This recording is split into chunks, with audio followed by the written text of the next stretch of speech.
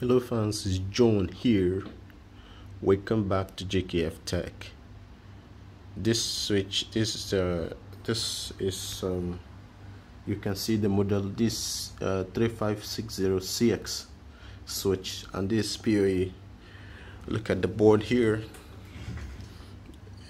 You seeing the board? So this is the board of this machine. I just want to use this small machine to show you, if you want, even if it's any Cisco switches, if you want to check your SFP port, this is your SFP port here.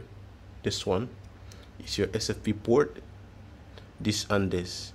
If you want to check your SFP port, look at how you do it. You check it with this is called, this is SFP module. This one, you can look at it. So if you want to check your SFP port, you simply do this. You just plug it like this.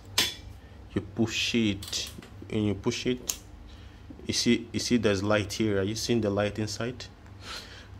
This shows that this SFP, this port is good. Let's check the other port.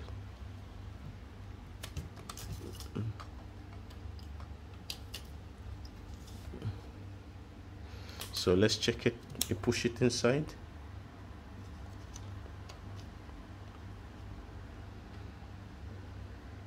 So you can see this one is also working. You can see there's light inside.